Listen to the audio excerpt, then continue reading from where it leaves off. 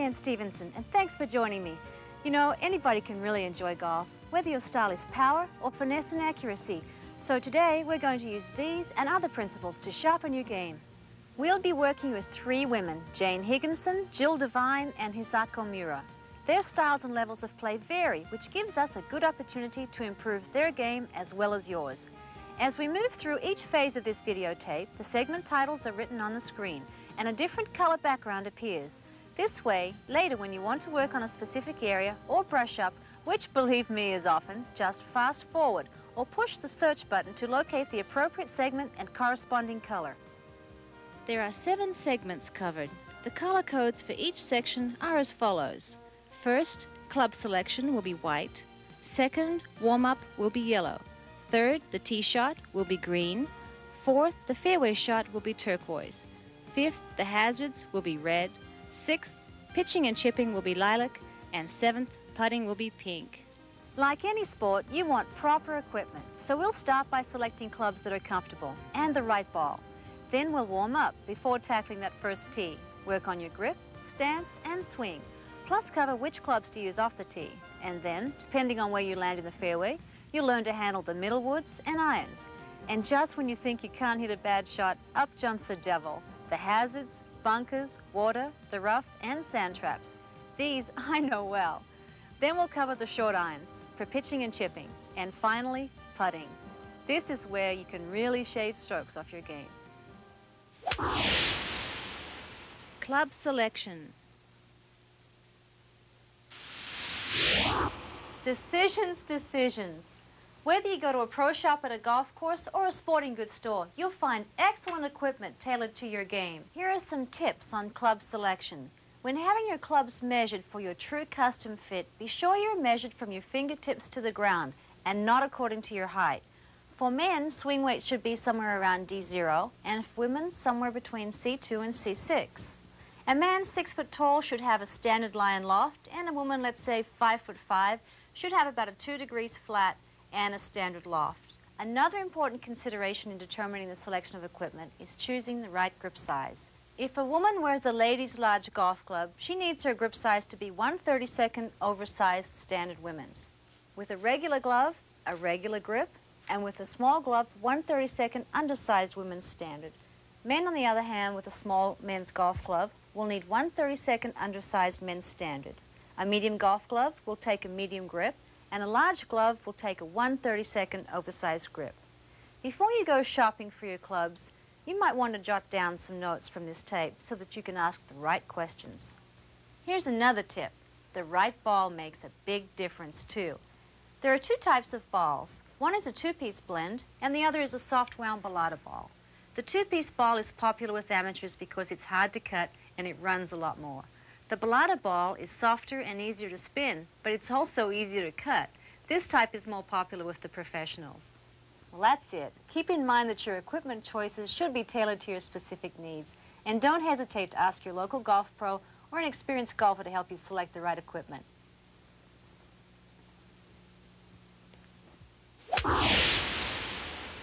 The warm-up. Warming up on the driving range, a very important part of the game, and it's very overlooked. You know, you wouldn't ever go play any kind of exercise or sport and not warm up, and yet I see it in golf all the time. I play with so many people that arrive 5 minutes before our tee time and play 9 holes and say, you know, it takes me 9 holes to warm up. All it takes is 10 minutes, and it can make all the difference in the world, not just in your game, but so that there are no injuries. You're out there for 5 hours, and it takes 10 minutes to warm up those muscles. Now, the way to do it, there's a certain little method, and it's really quite easy. I start with a pitching wedge. I don't hit a full shot. I hit a little kind of 3/4 shot, go down the shaft, just to get comfortable with my grip, my stance, kind of get to know my clubs again. I make a small swing, and from there I go to like a 9-iron. And I'll take a 9-iron and go 9-iron, 7-iron, 5-iron, 3-iron. And maybe tomorrow I'll go 8, 6, and 4. Because sometimes you get into the habit of playing with a favorite club. So make sure that you don't practice with the same clubs all the time. And also, this is not practice, it's warm-up. If you want to work on your swing, do it after you've played or after you've warmed up. Don't worry where the ball goes. That way, I hear people say all the time, I left all my best shots on the driving range. That's not what you're doing. You're warming up. You shouldn't even really be paying any attention to where the ball's going. You're just loosening up your muscles. In fact, I don't even take a full swing till I get into my long irons. If you want to stretch out your muscles, take it a little bit slow. Start with a 9-iron, work your way up, and then when you get to your long irons, then start making a good shoulder turn. You don't want to injure anything. It's very important in golf. You know, your back gets torqued in one direction so much that you want to be very careful that you don't hurt it. Now, when you do get to your woods and your driver, just make sure you stretch out your upper arms and your back just a little bit. In fact, you'll see lots of times on the first tee, the professionals are always kind of stretching with their back with their driver. You know, you can let it go just a little bit in the back where your shoulder cuffs are. Make sure that you stretch it just a little bit. Makes all the difference in the world. The other thing is, don't go to the driving range before you play and start with your driver. Always finish with your driver and then go to the first tee.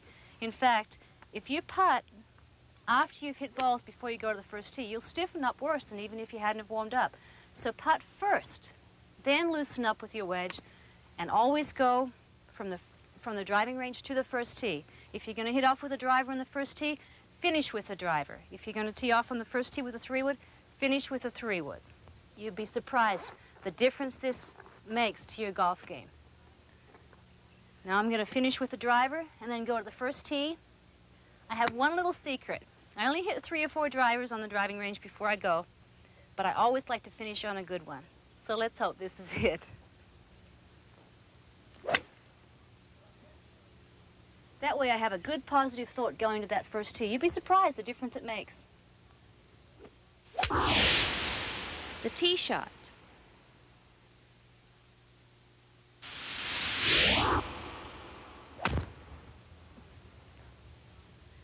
Finesse is the key to your golf game. Oh sure, it's a great feeling to bust one every now and then, but that takes quite a lot of power to master, and a lot of slices, shanks, and lost balls in between. What we're looking for is sound fundamentals and consistency. The rest will fall into place. Hitting a golf ball correctly takes a number of physical elements working together to build your own personal rhythm and tempo. And it starts with finding the right spot on the tee. And make sure it's a flat area. Now that we're on the tee, let's go ahead with our basic fundamentals and talk about the grip. There are 3 different kinds of grips. The baseball grip, which is pretty obvious. It's just 2 hands, just like you would with the baseball. And that really isn't incorrect, but it's not very popular. Then there's what's called the interlocking grip, and that is when you're interlocked your right little finger with your left forefinger. The interlocking grip doesn't serve any real purpose, except it does help the hands work as one. Again, this doesn't really do anything, but the most important and the most orthodox is what's called the Vaden grip. And this is the one that I have and 99% of professionals have. And what it is you're going to take the pad of your left hand is going to sit right there on the butt of the grip, and it will go across the knuckle of your left forefinger. So when you close it, there is formed a V between your thumb and your forefinger, and this line should point somewhere between your right shoulder and your chin. Now your right hand, there's a little indentation in your right hand. That sits right on top of your left thumb. Now you hold it more with your thumb and your right forefinger for 2 reasons. You hear a lot of people say you want to keep your golf grip in one piece. So I hold on with the last 3 fingers of my left hand and these 2 of my right hand. And what that does, it makes them hold as one because you only have 2 fingers of your right hand and 3 of your left. The other reason is when you get to the top of your backswing, if you're holding on with these 3 fingers, you can let these 2 go and you can still keep that position. Holding on here eliminates a common problem of what's called re-gripping on the way down. And you can hold on with these and let these go and you can still have a good shot. Now a lot of people have a death grip with these fingers, and that's incorrect because you can waver at the top of your swing. So make sure that you hold on with these 3 fingers of your left hand. And again, at the top of your swing, make sure you're holding on with these 2 fingers of your right hand. because this can keep it on line. If you don't get on top here and hold on with these two, it is going to go laid off or across the line. So make sure you hold on with these 2 fingers of your right hand and the last 3 of your left. And that's the only thing to it. Again, there's a V formed with your right hand. And again, this should be parallel to your left. If you open your left hand and open your right hand, they will be parallel. So make sure you check all of these points. And again, that V should point somewhere between your right shoulder and your chin. Now that's what's called a strong grip.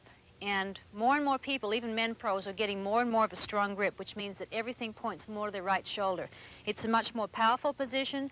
It gets your wrists in a position where they can release much easier and, of course, create that power that we're all looking for. So let's go ahead and check those basic fundamentals again. Always hold on with the last 3 fingers of your left hand. Make sure that the V is pointing somewhere between your right shoulder and your chin. Again, hold this indentation over your left thumb. Close it down and hold on with your thumb and your right forefinger. Keep hold of those 2, and it all should form as one. Make sure the top of your swing, when you go back, that you're holding on with the last 3 fingers and the first 2 of your right hand. That's all there is to it. Now that we have the grip, let's go to alignment. If you can't line up correctly, then you can't hit the ball straight. I try to keep my feet together because I see so many amateurs walk into the ball and set up by looking at where they want to hit it first. And then they set their club. And when you do this, it automatically sets your body in a position that's comfortable, but really isn't lined up correctly. So the way that a lot of professionals do it, and the way that I do it, is I get my feet pretty much together. And then I set my club first. That way my body isn't overtaking where I want it to line up. Now I set my club, I have a line on my club, and I point that right through where I want the ball to go. Now I create, after that, an imaginary line through that ball, all the way to my target. Now from there, all I do is widen my stance, set my hips and my shoulders parallel to that line. Now that's the most important thing. People think that your feet, your hips, and your shoulders should point to your target, which would mean that instead of being parallel to that imaginary line, they would be aimed right, which is what is called closed, and that would create the ball to have a right to left spin on the ball.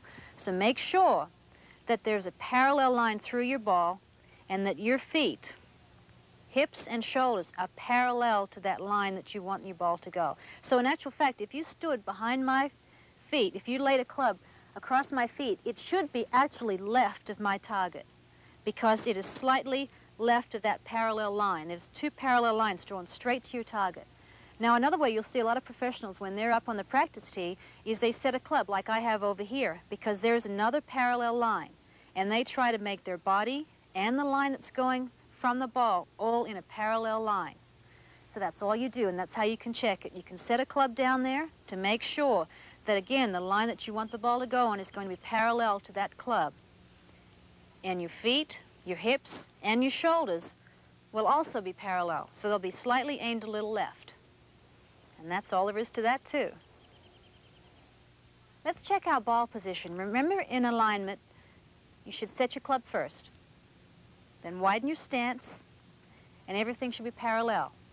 Now, to get the correct ball position, this parallel line creates a perpendicular line, and it should be 2 inches on the inside of your left heel. And it should stay uniformly this through every shot. Some people think that it should change all the time, and it shouldn't. The only thing that changes is the width of your stance. Now remember that. That's very important. Keep the same ball position, 2 inches on the inside of your left heel. Now to get comfortable with your body in addressing the ball, people think that they should bend from the waist. That's incorrect. The way to get comfortable, widen your stance, feel like you're sitting on a tall stool. Bend your knees. Now your knees must be bent because, like in everything, skiing or in golf, they must act as shock absorbers for your swing. So make sure that they're bent comfortably. You're sitting on a tall stool. Now you do not bend from the waist. You bend from the hips. And you create a straight line with your back. Now all of this can be checked. Make sure, again, your ball position, it's 2 inches on the inside of your left heel with a perpendicular line through the ball. Your knees are comfortably bent, your back is straight, and you're bending from the hips. That's all there is to that. Let's cover the short details of the backswing. Very important part of the swing is it's a wind-up where you're going to create all of your power. I try to think of several things. One, the first 12 inches I take it back on a straight line, and then all I do from there is turn my shoulders. At the top of my backswing, my back should be facing the target. And always check that. You want to make sure that you've made a big shoulder turn. The other thing to watch is that you should have 95% of your weight on your right foot. Now, most amateurs do it the other way. At the top of their backswing, 95% of their weight is on their left side, which is what's called a reverse weight shift. So the way to check that, when you take it back on your backswing, you should be able to take it back and actually lift your left foot off the ground. There should only be 5% to keep your balance right there. So I can actually take it back, lift my left foot off the ground and still hit it. Once you have yourself set up at the backswing, all you have to do from here is key your downswing and follow through. I have people ask me all the time, what do you think of on your downswing? It is less than half a second from the top of your backswing till you hit impact, so there's nothing that you can really think of. So what I try to do is get it started on the right track. I try to get, now that my weight is 95% on my right side, get my weight as quickly as I can from my right side to my left side. So I try to feel like my right knee touches my left knee as quickly as possible. What that does, it causes a fulcrum effect. The bottom half of my body goes ahead, my upper half will stay behind the ball. From there, all I do is move my weight through and follow through. At the very top of your backswing, follow through, your weight should be all on the outside of your left heel, and the right foot toe should be just on the ground for balance. Again, 95% of your weight should be on your left side. In fact, if you wanted to check that, you'll see people like Gary Player use their weight so well, their lower half of the body, that when they create power, they actually walk forwards. It's okay as long as you don't walk backwards. If you walk forwards, then your weight's going the right direction. A lot of amateurs have the problem with the reverse weight shift as they get their weight to the left side on the way back, and they fall backwards on the way through. And that's very powerless from there. So make sure, again, your weight gets onto the top of your backswing on your right side, and as you follow through, it's all the way over onto the outside of your left side. Let's go over the important things one more time. Set your club first. Set your feet, hips and shoulders parallel to the line that you want the ball to go. Take it straight back the first 12 inches. Then begin a wrist cock at waist high. Take a full shoulder turn, making sure your back is to the target. At the top of the backswing, your weight should be mostly on your right side. Now key your downswing by pushing off with your right foot onto the left side. Hold your follow through and make sure that all your weight is on the left side. Okay, now let's see Jill hit one. Good shot. Well, Jill, you're doing a lot of things right. Your grip is very good, and you've got a good weight transfer on the way back. Two things, though. One, I want you to try to keep your left arm straight on your way back. The reason that this does, it creates a huge arc. The further you can get this club head away from the ball, the more power you're going to get. Oh, okay. And the second thing is, don't keep your head down. I always thought that I was supposed to keep my head down. I know, I hear that all the time, and that's wrong. You really shouldn't keep your head down, because if you follow through correctly, your head should follow through, just like it says. So I want you to hold your follow through, and let's see if it's better. Okay. And try to keep your left arm straight on the way back. Okay. Jill's left arm is a little straighter, but it needs to be even more so. Take a look at mine. Jill still has a tendency to keep her head down, and that hinders her weight transfer. Watch in my follow through how my head has moved because of my weight transfer. Okay, now it's Jane's turn. Okay, I want you to set up again like you're going to hit the ball. Okay. Now remember I said that you should only have a hand's width between your hands and your body, so I want you to keep your hands there comfortably. Okay, I should move forward then too. Yeah. Yeah. Bend your knees, bend comfortably, and then keep your hands about a hand's width. Okay. The other thing is that you're standing a little bit too steady on your feet. You've got them bent well, but there's no weight transfer. I see. So what I want you to do is try to move your weight from your right side, and the right knee point towards your left knee. Your left knee point, yes, and then on the way through, your right knee point towards your left knee. Okay. Good. You get a weight transfer and get some power. Okay. Jane breaks her hands too quickly on her takeaway, whereas mine is long and low. Her left knee points to the ball instead of to her right side, as mine is. At the top of her swing, there is not enough shoulder turn. The back should be to the target, as mine is. On the way down, she keeps her weight too much on her right side, whereas mine is all the way over onto my left heel. Now let's check out what we've learned. This is a handy section of the tape to come back to often just to check your fundamentals.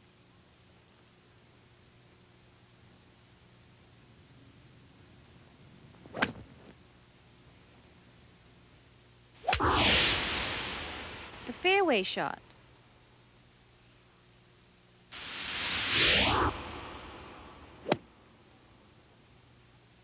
Fairway shots. This part of the game is probably the hardest for amateurs because they never take enough club. They always allow for the perfect hit. And even the professionals don't do that. I always take a little bit extra and swing smooth because I want to be putting for my birdie, not chipping.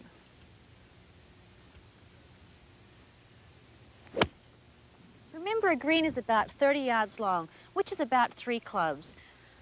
Once you determine how far you can hit a club, let's take a 5-iron for instance. I hit a 5-iron about 155 yards. Then just add or subtract 10 yards per club. A 4-iron, 165, and a 6-iron, 145, and so on. Instead of allowing to hit the perfect shot to the middle of the green, try to play to the back of the green. It's very difficult to hit the ball over the green, and you're always giving yourself plenty of room for error so that you can be putting for your birdie. The other thing with second shots, sometimes you get a bad lie. On the tee, you know exactly what kind of lie you're going to have, but over here, you're rolling the dice. I have just rolled into a divot, so how do I get out of it? The worst thing you do when you're in a divot is try to help it out. Always do the opposite. I'm in a divot, so I make another divot. I want the ball to go high, I go down on the ball. So what I'm going to do with this one, I'm in a bad lie. Everything else is the same. The setup, the grip. All I'm going to do is take plenty of club. Make sure I have plenty of club to get to the green. Swing smooth. Hit the ball first and hit down on the ball. Don't try to pick it out of the bad lie. And it comes out just the same as the good lie. When you find yourself in the situation where your ball is buried in long grass in the rough, there are several things you should change in your swing. Normally, with a normal golf swing, you would take it back long and low. And in doing this, coming back to the ball, you'd mat a lot of long grass between the club and the ball, which would turn the club face shut, and the ball would come out heavy, low, and left. To eliminate that, you take the club, which is square, and you open the club face. You re-grip. You take your stance. You aim left or open. Now, the secret from here is to break your hands very sharply away from the ball. And what that does is it's going to create a sharp angle of attack between the club head and the ball, eliminating all that long grass. So again, break your hands very quickly and aim a touch left. And the ball will come out high and straight. With the long iron out of grass such as this, a tough shot. You can hit the 3-iron the same way as I've explained with the shorter iron. People ask me all the time, how far away should I stand for a long iron? It's exactly the same with every club. The club dictates how far away you stand with the correct posture. You should always have comfortably a hand's width between the end of your club and your body. So always check that with all of your clubs. Everything else is basically the same. My secret in long grass with a long iron, it's really hard to get it up in the air because it's such a straight face. There's a big club face that has to go through that long grass. The secret, 5-wood. With the 5-wood, you have a much smaller surface at the base. This can slide through that long grass. Much easier, the ball pops up higher, and you have no problem holding it on the green. So try a 5-wood next time you get in long grass like this, and watch how easy it gets out. Open the club face again, set your stance left, and break your hand sharply. And it comes out perfect. Here we have a severe downhill lie, a very difficult shot. The tendency is for the ball to slide off low and to the right. To eliminate that, aim yourself a little bit left of your target, play the ball further back in your stance, open the club face just a little bit. Now from here, most people want to slide their hip and then try to help the ball up, which means they hit it fat or slightly behind the ball. To eliminate that, make sure you break your hands sharply, follow the contour of the hill. My secret is I try to keep my lower half stationary, and I'm going to break my hands sharply and follow the contour of the hill and keep the club head on the ball as long as possible. That's all there is to this. Let's look at it again from another angle. Place your body parallel to the downslope. The key is to remain as still as possible and stay down and through the shot. Watch how the club follows the ball. This is a severe uphill lie. The tendency with these, if you play the ball normally in your stance, is to hit into the hill. How do you stop that? All I do is play the ball further forward in my stance, and I follow the contour of the hill. I'm going to go back low with the hill. It's going to shoot the ball up high, but because I've played the ball further forward in my stance, the club is going to be on the upswing of the arc. The center of the arc will be about here, so it's on the upswing. There'll be a little more release, so the ball's going to shoot left, but you will not hit into the hill. So all you do is play it further forward in your stance and aim right. And the shot is easy from there. Let's look at this one again also. Take a longer club anytime you're playing uphill. Balance is very important here. Be sure to transfer your weight to the left side on the way through the shot. Follow through and finish with your hands high. Let's see how Jill's swing compares to mine on an uphill lie. The lines show that Jill's knees, hips, and shoulders go against the hill, as my knees, hips, and shoulders go with or parallel to the lay of the land. Because of this, Jill's club head breaks away from the ground too sharply, while my club follows the contour. As a result, Jill's head and upper body move up and forward at the top of her backswing, while my head stays still and behind the ball.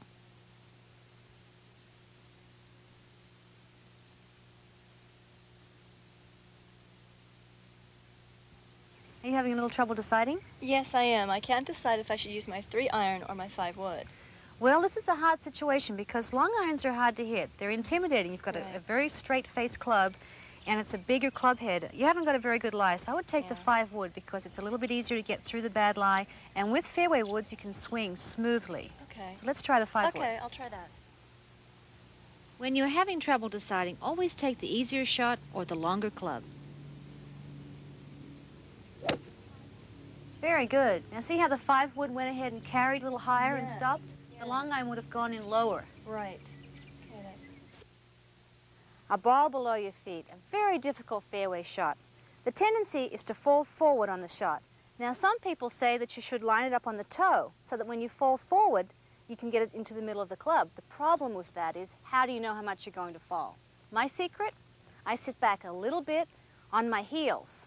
Now in doing that, I'm going to flex my knees and keep that position. I take a little bit extra club because I don't have the balance that I would normally have to transfer my weight. That's all you do is sit back in your stance and play the shot normally. The ball above your feet like this, tough shot. The tendency is to fall off the hill. Remember to flex your knees and keep the weight on the balls of your feet. Go down the shaft about an inch. Aim right of your target. Take a little bit extra club because it's hard to swing like this. And swing smooth.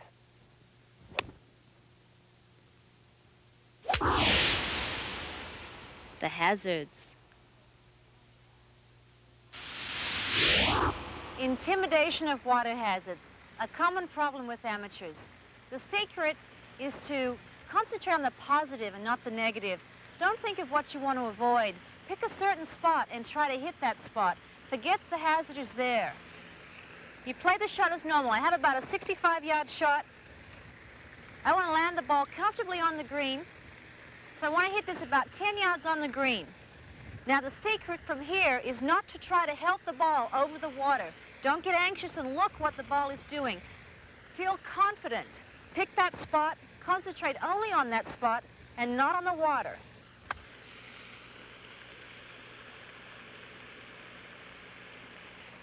Remember, a positive thought, not a negative one. Somehow, I knew it would find its way in here. Getting into trouble spots on a golf course is just part of the game. Instead of letting your lie overwhelm you, keep one thing in mind. Your job is to get out the best possible way. The most important part of a bunker shot is the sand wedge. Every other shot in the bag, it really doesn't matter what club you use, it's personal preference, even your driver and your putter. But with a sand wedge, it has to be designed a certain way. Make sure with your sand wedge, this leading edge is lower than this back edge, or what's called the flange. This flange should always be higher than the leading edge because this flange is what's going to hit the sand. I have about an inch flange on this, so I am about 1.5 inches behind the ball. You take whatever size your flange is and add 1/2 inch for room for error. That's all there is to it. Now with a bunker shot, remember you're in a hazard, so you cannot ground your club. You want to get in comfortably in the sand, settle yourself, bend your knees so there'll be no movement with your legs, only a knee shock absorber type movement. You're going to open the club face so that you're going to cut the ball out and the ball's going to go in the air. Now from here, remember because you have about 1 inch flange, you have to aim 1.5 inches behind the ball. So select a spot about 1.5 inches behind the ball. Now what I'm going to do, because we're practicing, is draw a spot where I want my club to enter. Remember, the back edge is going to enter here. Now I pick 1.5 inches behind the ball, I open the club face, I set my feet, my hips, and my shoulders slightly left of my target, or open, so that I can create a left to right cut spin. Now because you're going to come down on a spot 1.5 inches behind the ball, you have to lift it up quick. So on the way back, you want to take it outside the line and sharply up. You want to break your hands. Do not look at the golf ball. Look at the spot that you want to hit. You bring it up sharply and outside and hit the spot. Again, you can always check where, because I drew that line, where your club entered the sand. The two things that are great about bunkers, if you hit it a touch too close to the ball, it's going to create more backspin, so the ball will stop quicker. And if you hit a little bit behind where you're aiming, it'll create a little bit of overspin. That's why you hear so many times pros say that it is actually easier out of the sand than chipping, because there's a little bit of room for error. So if you're not frightened of the sand, you'd be surprised how easy it is. Okay, Jill, remember the first thing when you're in a bunker or hazard, you must not ground your club. That's a one-stroke penalty, so always keep your club just above the ground. I want you to plant your feet just a little more because you don't want to lose your balance. Okay. And you're going to break your hands a little sharper because if you do a normal swing, you're going to be coming in low and you might catch sand first. Remember, with a bunker shot, the sand wedge, this edge is going to hit first. So if you're coming in low, it might catch the ball and you'll hit it thin. So make sure that you break your hands a little sharper on the way back, get yourself a little more planted in the sand, and don't ground the club face. Oh, okay. Okay. Okay. Here, let's try this again. There we go. Plant your feet. Good. Now just break your hands a little quick on the way back. There, oh, good shot. Okay, all you have to do when you hit a bunker shot is remember to aim about 1 inch behind the ball. What you did was, in every other golf shot, you look at the ball and you want to hit the ball first. But in this shot, you must hit behind the ball. So what I want you to do is pick a spot right here. I usually, when I'm practicing, draw a line so I can see if my club entered that sand at that spot. So you want to pick about there. You never look at the golf ball, and you hit right down that spot. So make sure you break your hands quickly, and with the club, try to hit there. Okay, so you spot that instead of the ball. Exactly. Okay. Okay? You never want to try and pick it out of the sand. You always hit down because it's almost like a shovel effect. This hits the sand first, and then it goes underneath the ball. And the ball, this throws it up like a little shovel. Okay. Okay. Thank you.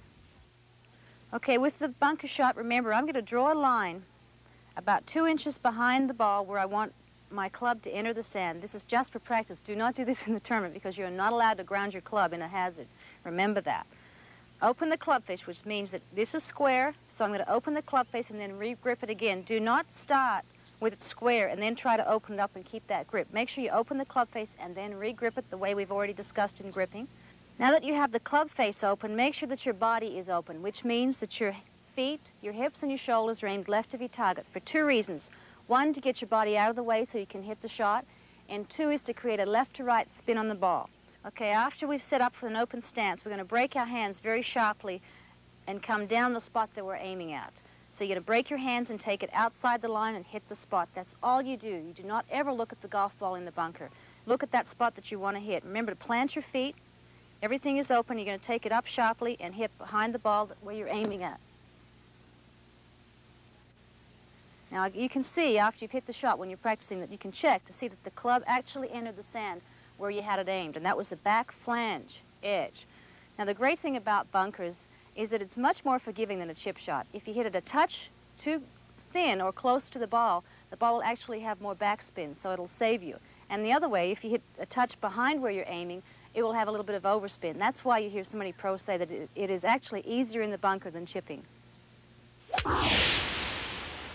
Pitching and chipping.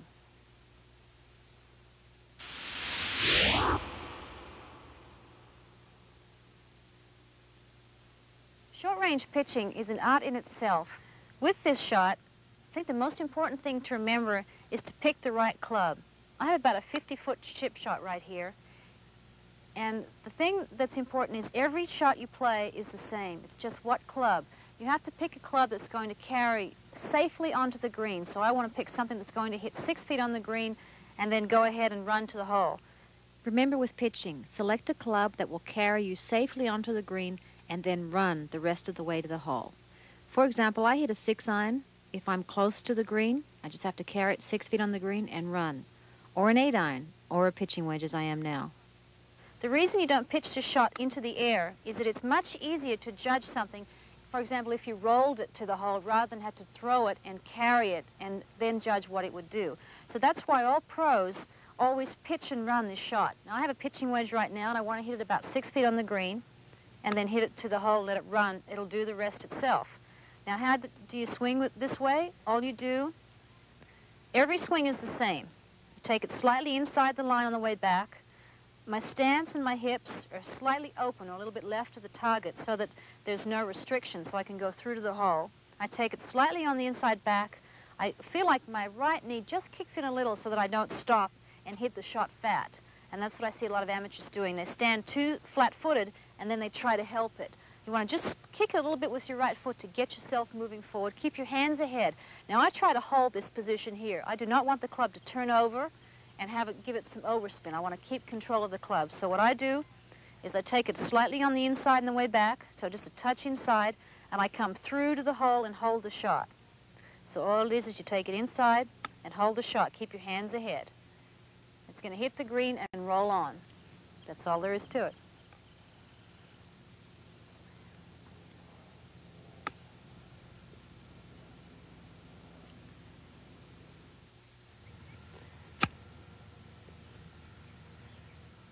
Okay, see how you hit a little bit behind that ball? It's because your hands were a little bit behind the ball. Now, if you keep your hands ahead, that way you'd catch the ball first, and it would keep the overspin.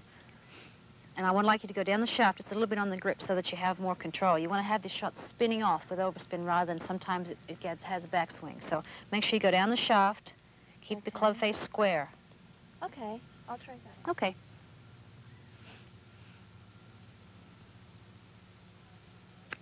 Yes, and see how that turns over? Yeah. That's much better. Remember, select the club that can comfortably carry you onto the green and then roll to the hole. Aim your feet and your hips slightly left of your target, which is what's called open. Take it slightly inside and the way back. Hold your follow through so that the club stays straight at the hole. Remember, the more you can concentrate on this part of the game, the better it's going to be for your game.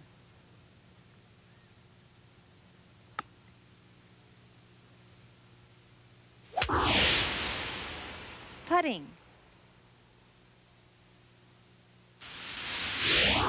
Putting, the most important part of the game. Let's start with the grip. This is the first time you're going to change the grip. This is what's called a right-hand putting grip. And if you're right-handed, this is what you should do. You should hold on mostly with your right hand. The only reason your left hand is on is to guide the putter. It doesn't do any of the actual stroke. In fact, you can putt as well with your right hand as with both hands. And if you practice this, you'll be surprised how well you can putt. You can make sure that you do keep your right hand in there and that your left hand is just on to keep a little bit of a guideline. You'll be surprised how well you can putt with your right hand. You'll see often pros practice this way to make sure that their right hand is in play. Now the right hand goes on there with the right thumb straight down the shaft. And now all you do is slide the left thumb underneath the right pad of your thumb. And I always try to feel like my left finger and my wrist are one piece all the way down. Now that we have the correct grip, let's go to ball position. Line the club up first. When you take your stance, the ball should be slightly forward of the center of your stance. The reason you do this is so that your hands are about the center of your thigh, your left thigh, and when you take it back, because you're coming on the upswing, you're going to create overspin. Sometimes you'll see professionals, their balls go towards the hole, and once they hit the cup, they dive in. And it seems like a lot of amateurs, when their ball hits the cup, it goes the other way because they're putting backspin on the ball from having it too far back in their stance. If you have it forward in your stance, then you create an overspin that's coming up, and once it hits something, it will dive towards it. So when it hits the hole, it'll go in, hopefully. Let's try that. Now that you have everything ahead, you keep your hands ahead. Now the two most important things after that, keeping your head still. This is one time when you do keep your head down and still, because your body and your shoulders are swinging around your head, and it's very important. In fact, to check that, your eyes should be over the ball. Now, they don't have to be directly over the ball as long as they're on the line that the ball is on. The way to check that is when you get yourself ready, you can take a coin or something right between your eyes or a golf ball and drop it, and it should drop right behind that line. Now, you keep your head there at all times, and you swing around that. Now, there's a new theory on putting. The old putting theory used to be wristy, and the amateurs still do that. 95% of the professionals do not, because when you're putting with your wrists, it's what's called breaking down, which means that the putter passes your hands before or at impact. And when you do that, it's too hard to control. Once we have the correct ball position and your head is still, now we can go on to stroke. There are two theories on stroke, wrist putting and what's called shoulder putting. Wrist putting is very old-fashioned, and none of the professionals use it anymore. So obviously it doesn't work very well. The reason being is that it's called breaking down, which means your club head passes your wrists before it gets to impact.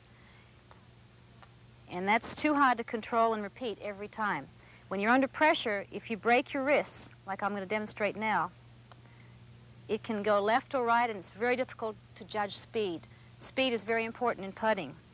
So the way the professionals do it is they lock their wrists. The way I do it, I try to get a line down from my left forearm all the way down, and I even carry it through onto my left forefinger. And a lot of professionals do this. That line should never break. Now you can create a little angle here with your right arm or your right wrist, which also helps. Now all I do from there is lock everything. I keep my head still, and I putt with my forearms. The only thing that moves are my forearms. That creates overspin, and the ball and the ball goes straight in the hole.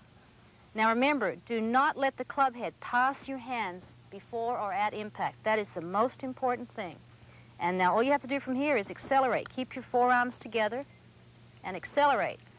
You know, there's very little instruction on putting, and it's really the big difference between an amateur and a professional. The amateurs break down and are wrist putters, and that's very bad, especially under pressure. So keep your forearms locked and then just swing from there. Now with acceleration, I always feel like I try to make sure that every putt accelerates the same. A putt should go 14 inches past the hole. Now that we have the perfect stroke, all we have to concentrate now is speed.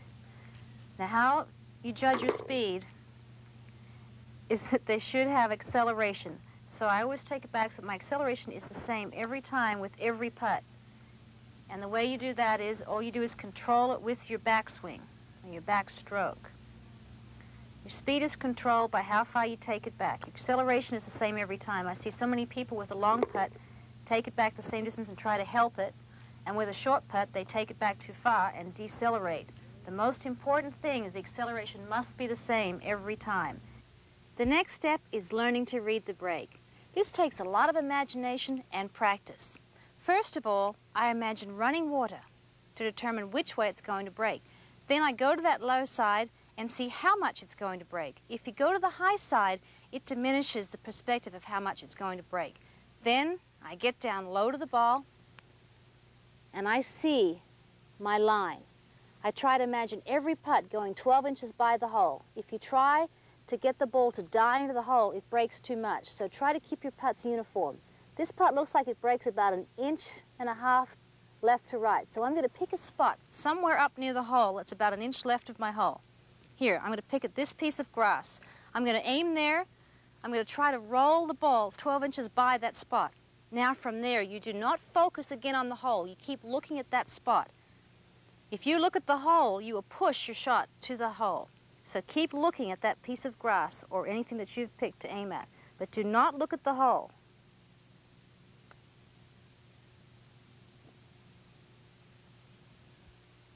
Let's let Hisako putt one. Okay, that's a good stroke.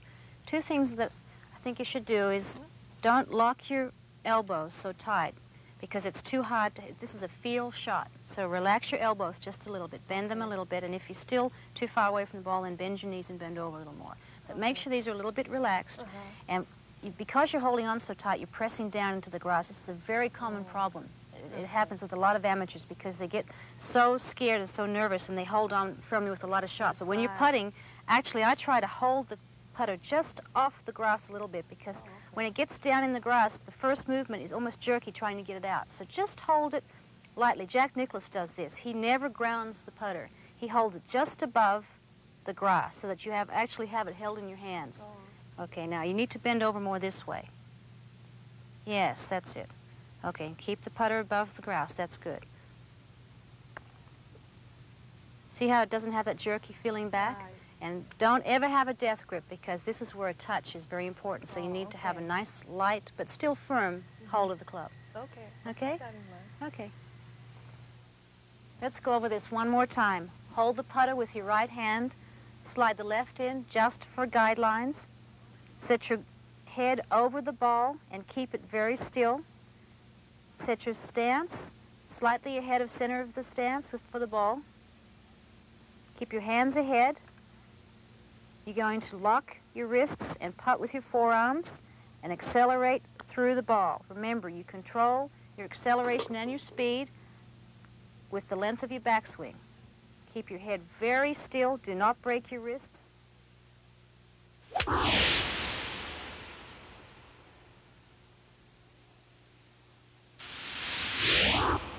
Okay, now that we've learned the basics, let's put it all together and play golf. I've asked my caddy Rick to join us. What do we have here? 370-yard elevated right to left par 4. Pins on the left 10. It's not bunkered. It's 200 yards to carry that bunker on the right. Okay, so I can still carry it even though it's uphill. Correct. And I don't need to hit left to right. No, hit it right to left. Okay. Even though it's uphill, I think I can carry it right to left, you think? Yeah. Okay, now don't forget to tee it up a little bit higher because you're going uphill. And remember to extend back more and kick your right foot in and stay with it. Oh, it's going left of where I wanted it to go. I obviously didn't kick my right foot in fast enough. I decided to come in from the left side. With Jill, her left foot is moving too much right before she takes it back. She has a good backswing, but her head is still down at a follow-through.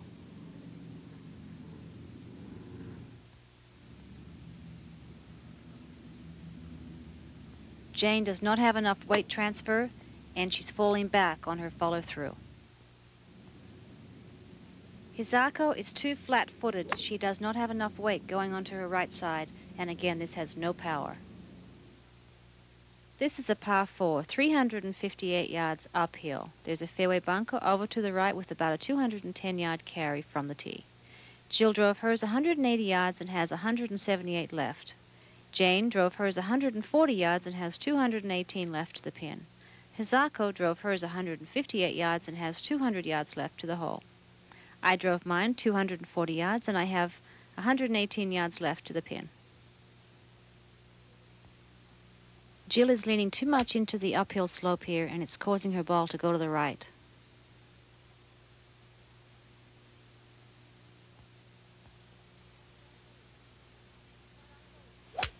Hisako is too concerned with the uphill slope. She's trying to help the ball up the hill. Her ball is going too low. Did you see what the balls were doing? Anybody's balls bouncing? Yeah, they bounce about 5 yards to the left, so we want to fly this ball about 5 short and 5 right. Okay. I'm a little bit uphill right here, so... Was it almost a club uphill, do you think? Yeah, about 8 to 10 yards. Okay, and I'm uphill side hill, so the ball's going to move about 5 yards right to left off this lie. So I need to aim a touch right. If I aim it just on that right edge, the left edge of that bunker. Is that going to be the right line? That's perfect. That is Okay. perfect. What's that wind Yeah. doing up there? You have a little cross breeze left to right, and you have 110 to the front and 118 to the pin. Okay, so I need to, for one club uphill, a 9 should get me there, I huh? think it's perfect. Should carry with about a 5 yards run. Right. Okay. I need to birdie this hole. A short hole like this. Driven it in perfect position. Don't forget, follow the contour of the hill. Take it back slow and lower than normal. Well, it's the right line. Let's see if it gets the right bounce. Oh! Great bounce. Tournament bounce there. Jane has 90 yards left to the hole. Hisako has 80, and Jill has 60 yards. Jane's backswing is a little long for this shot. It's a common problem, and it's causing a deceleration. Hisako does not transfer enough weight on her backswing, and she's leaning into the hill a little bit too much on her follow-through. But she hit a great shot. Good shot. Jill makes a good swing, and she's hit a good shot. I can't believe that shot bounced that much left. I thought I hit it close. I did too. It bounced more than I thought it would. Yeah. There's a lot more severe hill there than it looks, too.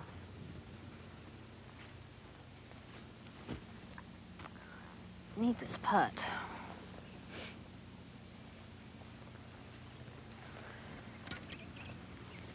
Check that grain out at the hole. Which way is it going? It's coming off this mound, west, this way.